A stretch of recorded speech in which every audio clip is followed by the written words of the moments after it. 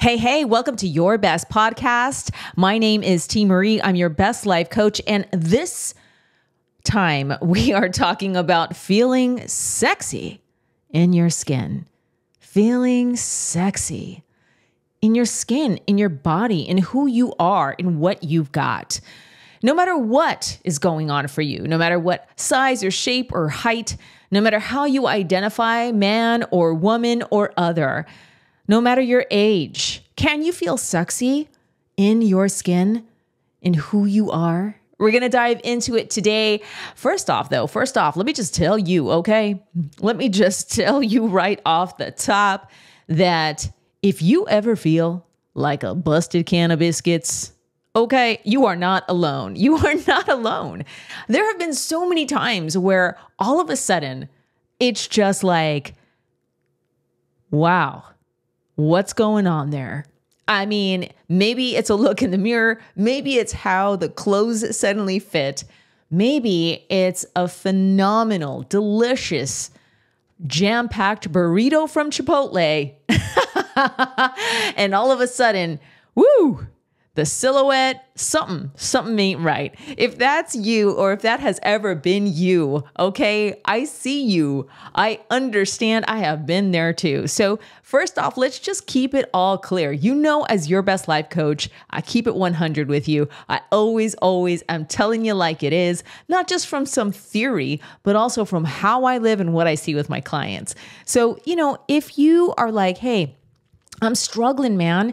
I am having a hard time feeling sexy, confident, attractive, feeling good, just good even about myself, about the way I look, about the shape that I'm in right now, about how my clothes are fitting, about my style or what's happened to it, or if I can get a style. I mean, these are all very valid things.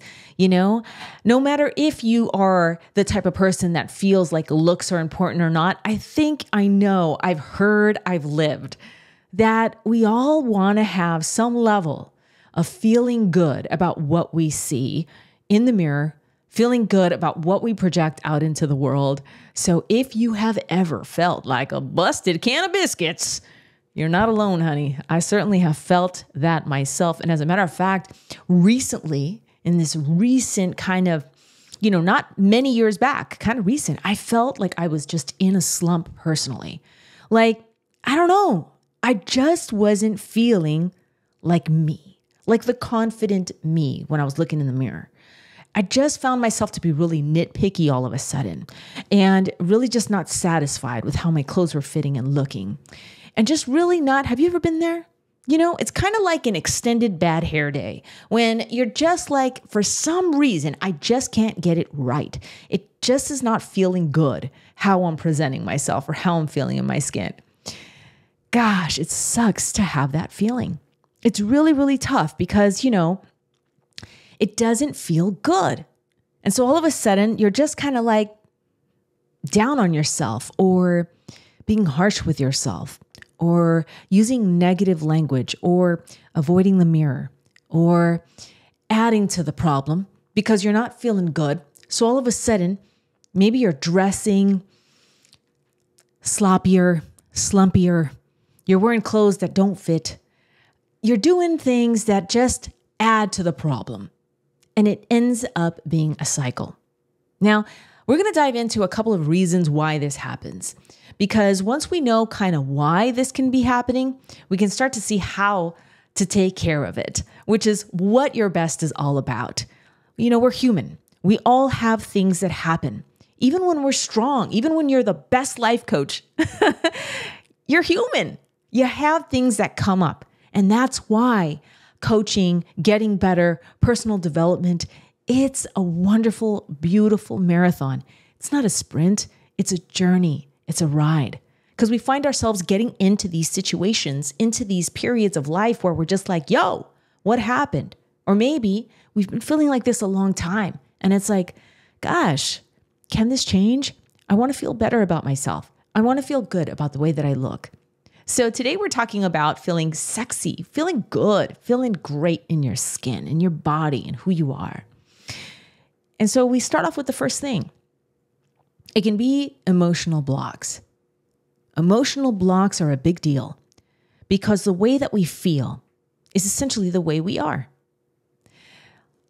How many of us, how many of you have you ever?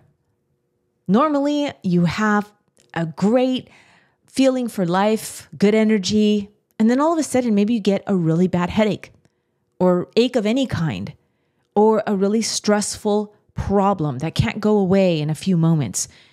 And suddenly, you're changed. Oftentimes now, maybe you're stressed or you're just thinking, focused on the issue, or you're in pain, so you're quieter, you're tired, you're reserved. The same thing happens with emotional blocks. When we have emotional blocks, then it's going to affect the way that we see the world, the way we see ourselves, the way that we operate, so to speak.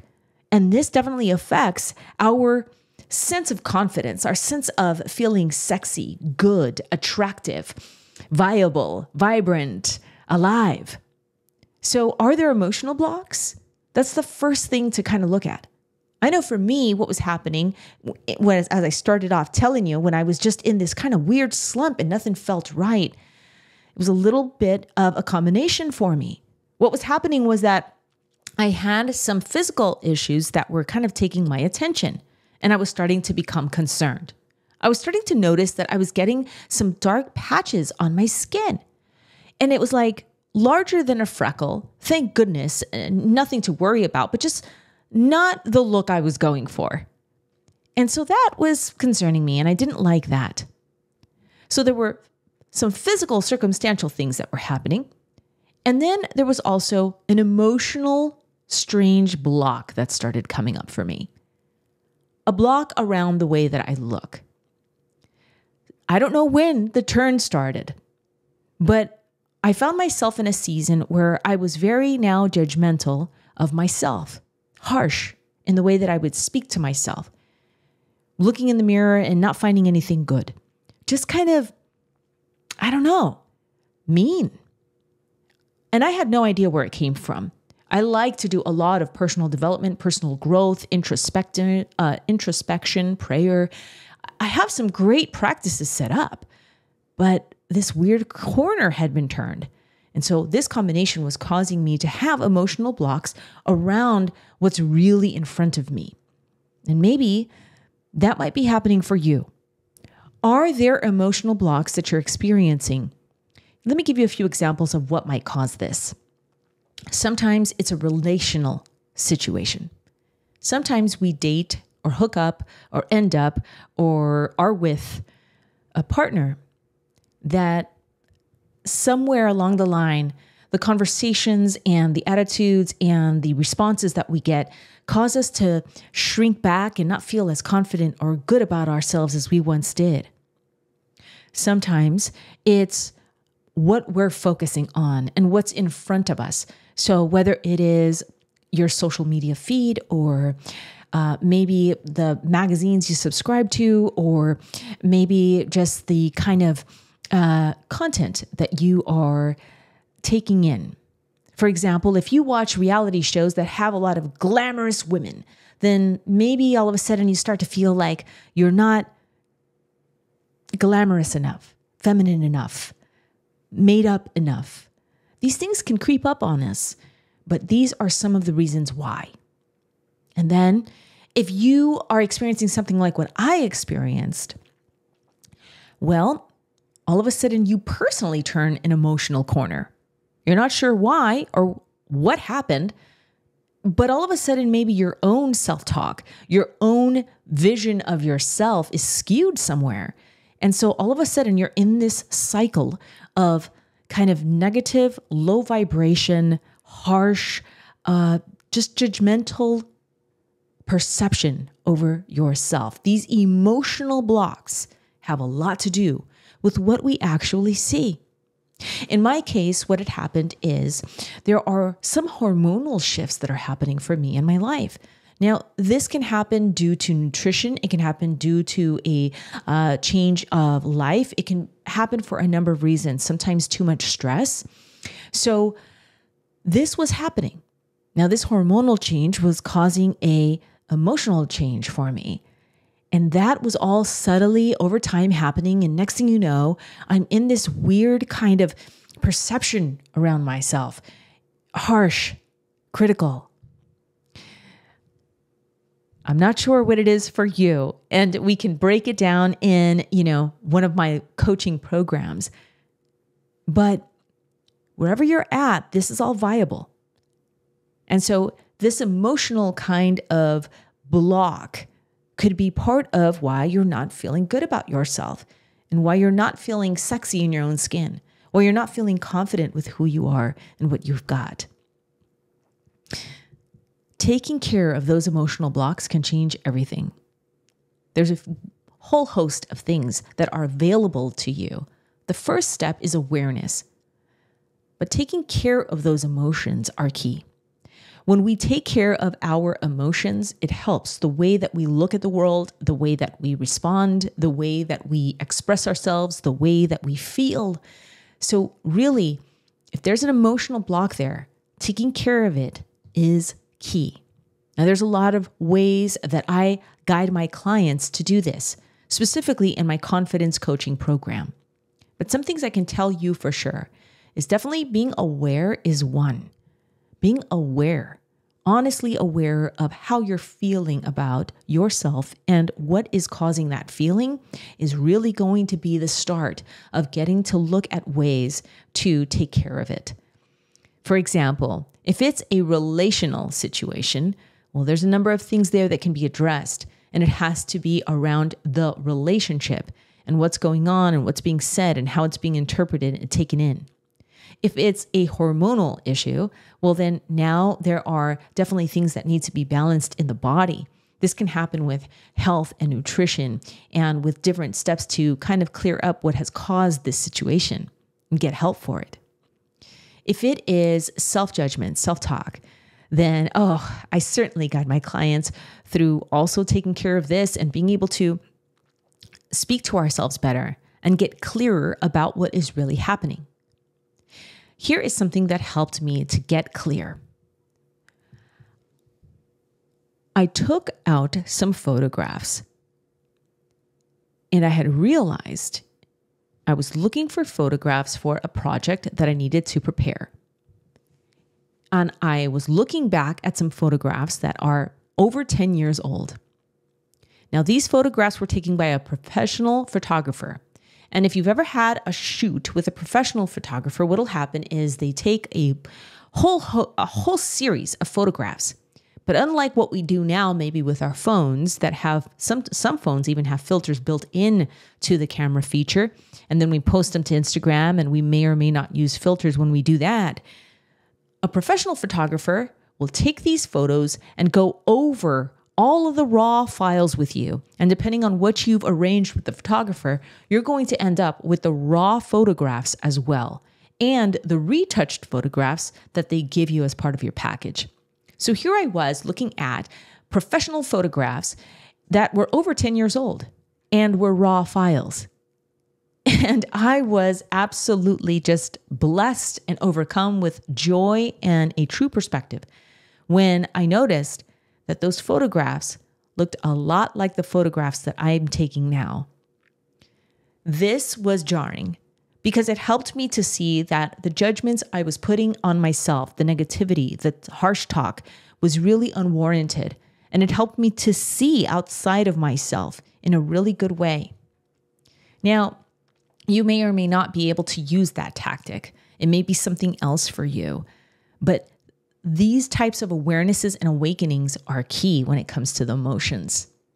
Now, you know you can take care of it in a whole host of ways. And you know now that emotional blocks can have a lot to do with how you are feeling. And how you are feeling is most likely not at all how you are looking and how you are presenting. Unless, of course, you're doing what we talked about in the beginning. If you are feeling bad and dressing in a way where now you're trying to cover yourself up and you're wearing clothes that are much larger than you, or you're down on yourself and so now you aren't making any efforts. I've been there too, where you're just kind of not putting in any work. You're not putting makeup on. You're not fixing your hair. You're not doing the things. Maybe you're not ironing your clothes. Not that you need to wear cosmetics to feel good, but you know what I mean. We all have those things that we do that help us feel good, help us feel like, hey, yeah, I look good today. And when we're down, those things usually end up suffering. We don't take the time. Now, if those are the cases for you, those little keys will help. I'm telling you, it is amazing what even just some red lipstick can do. When we take that little bit of effort, it's like, yeah, I'm ready. So that may be something that can help you too. Now let's talk about those habits that get in the way of how we look. The habits. I touched a tiny bit on it just now. One of the habits, and I've lived through this myself, and I walk through this with my clients, especially now after 2020. In 2020, as y'all know, all of a sudden, working from home started to become way more popular because of the pandemic and what we were experiencing worldwide with still running the world, but needing to isolate ourselves for health. So what happens is, for many folks that work from home, there are a lot of different challenges that come into play. So some of the habits that come into play that affect the way that we feel about feeling sexy, good, and like ready for the day is just simply not being ready for the day. You see, when you don't have to go to a place to work and your productivity is just being judged by your output and what you're producing online, on your computer, via reports, on the phone, well, then it can be easy to not take a shower, iron, dress well, do your hair, put on makeup, shave your face if you're a man, on and on, right? So many of my clients have this situation. And I definitely experienced this when I first started my practice many years ago and first went into business for myself many years ago. It was part of the freedom. Hey, I am unleashed now. Unfortunately, that can turn into a trap. We need to develop healthy habits that help us to look and feel good, because when we look and feel good, we really feel good inside. Now, I am in no way saying that it's all about our looks, because it isn't. We are so much more than that. But when it comes to feeling sexy, honey, when it comes to feeling good, when it comes to like, yo, I know what I got, those feelings come from us making the efforts to feel that way. It just does. And I'll tell you this, I know models, celebrities, musicians, artists, fitness gurus, and power people that you just look at them and you assume, hey, they never have a bad day. And I'm here to tell you that everyone, no matter how incredibly gorgeous they may seem or be, everyone experiences these feelings at one point or another. When we're just not liking what we see. So that effort, those habits really go a long way. We talked a little bit about the emotional world and what can be done there to help us. But when it comes to the habits, this is practical stuff. Like showering and getting dressed as if you're going to go out, even if you're not. Or shaving your face if you're a man, and grooming and not just letting things grow. Or as a woman, something as simple as painting your nails or putting on some lip gloss or that thing that you like. For many women, it's some mascara or, just that little touch. Now, of course, if you want to go all out, and you do the full glam, that's welcome too. But the thing is developing the habit. Now, sometimes it is about that appearance, the presentation. Sometimes it's about, hey, that habit that makes me feel sexy is getting in a great workout. Or, oh, that habit that makes me feel sexy is wearing the clothing that I love, that feels good on my body, that is just great against my skin. Sometimes that feeling sexy, feeling good is that self-care, whatever that may be, whether it is actually going out and doing something, whether it's getting that extra rest, or whether that is eating delicious, phenomenal foods that then make you feel sexy from the inside, just radiating health and nutrition and cleanliness and goodness that like, yeah, I've got nothing but vitamins and minerals coursing through me. These are the things, and they do go such a long way. So, listen, whether it is that emotional world that's getting in the way, emotionally, you're feeling down on yourself. It's been a long time and you haven't felt good. You're not liking what you see in the mirror. You're not feeling like you're dressing like a style that reflects you. It's been a long time since you've really put in that effort and you want to, but something's blocking you from doing it and you're not exactly sure why. Those are all emotional things and we can work through them. There is hope. If it's that series of habits, the practical habits, ironing, wearing different clothes from the closet and not just that same comfy couple of outfits, doing your hair, putting on something that makes you feel good. Maybe it's a fragrance or painting your nails or men getting a haircut regularly or whatever it is. There is hope there. You can do it.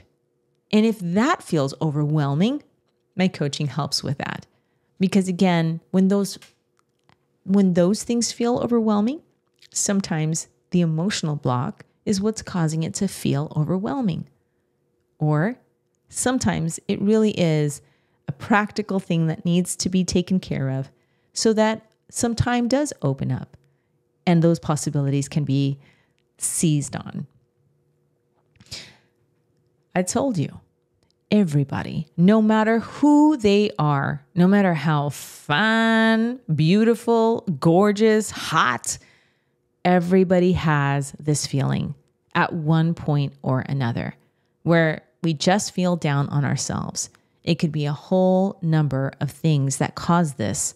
It could be what we're looking at, the media that we're taking in. It could be relational, things that people are telling us that we're letting sit inside a little too long. It could be us neglecting ourselves because of a season of life, because of emotional blocks, because of crazy schedules that have made us lose our way and no longer take the effort. So many reasons.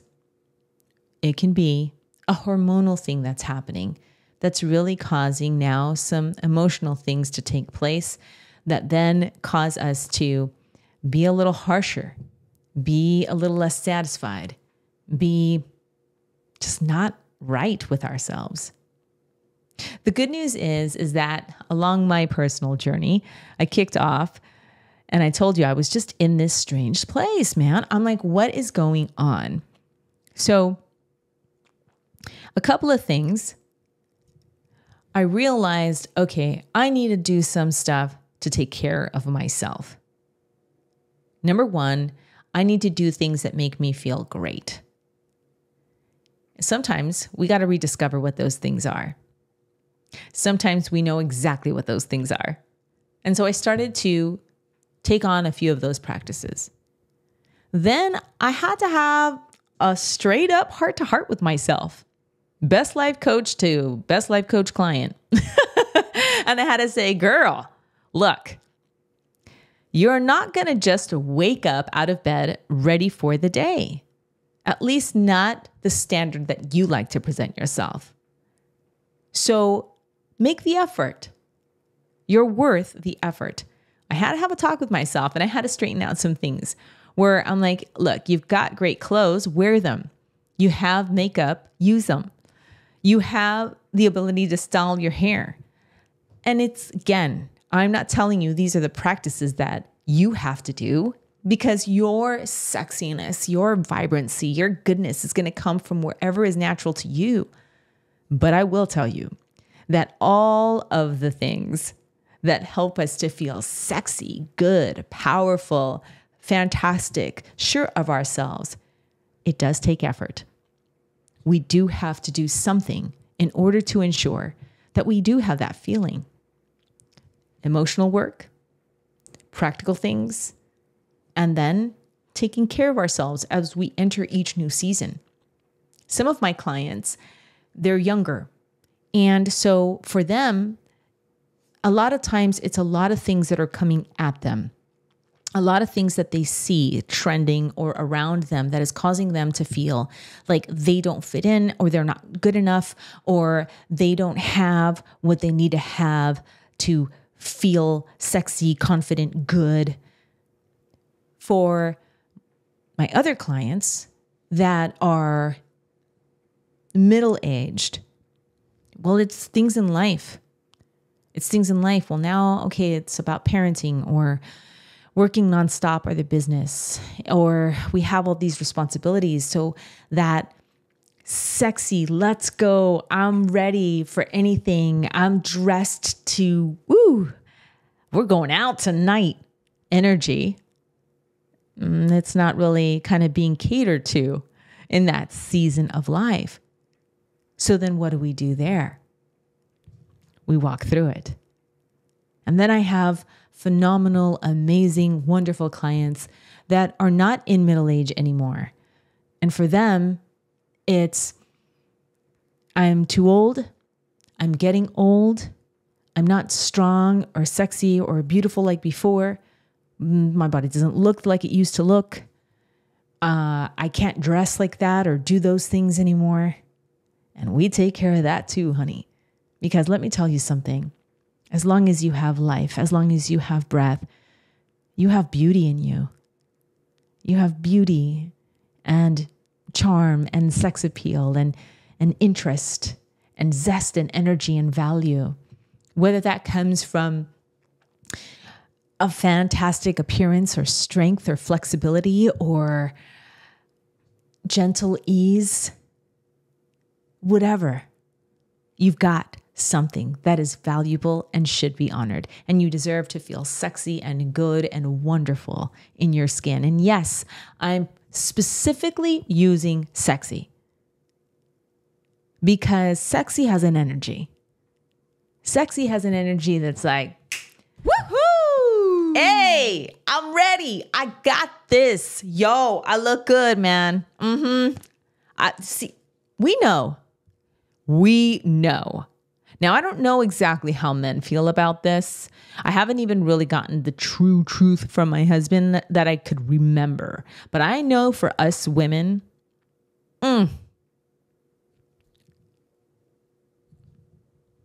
okay, for us women, we know there are times when we'll be in a store and we will see something in the store and we immediately know, like, oh yes, honey, that is fire.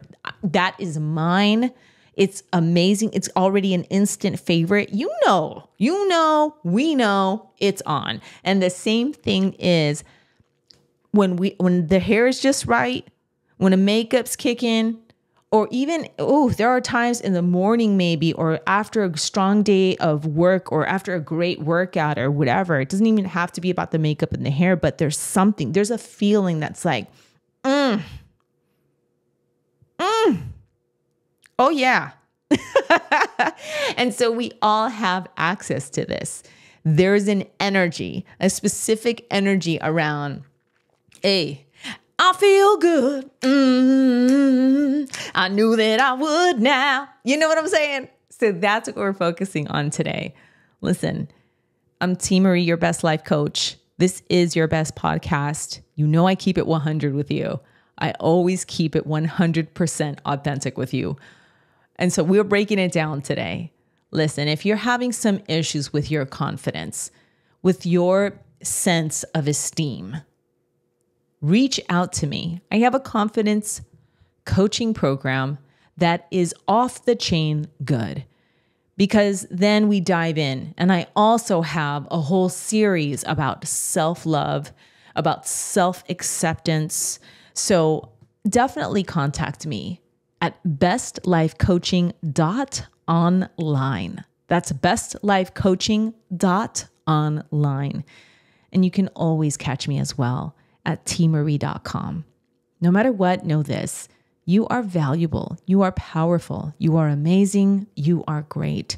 You have beauty, charisma, energy, sex appeal, and more. Let's unleash that. You deserve your best. So be encouraged and know that you can use this information, this awareness to start it off. And when you're ready to really, really unleash, hit me up. I'm your best life coach at bestlifecoaching.online. Have a great day. Be sure to rate this episode, subscribe, and come back next week. Bye-bye. I hope you enjoyed this episode. Be sure to subscribe and visit teemaree.com/free for more goodness.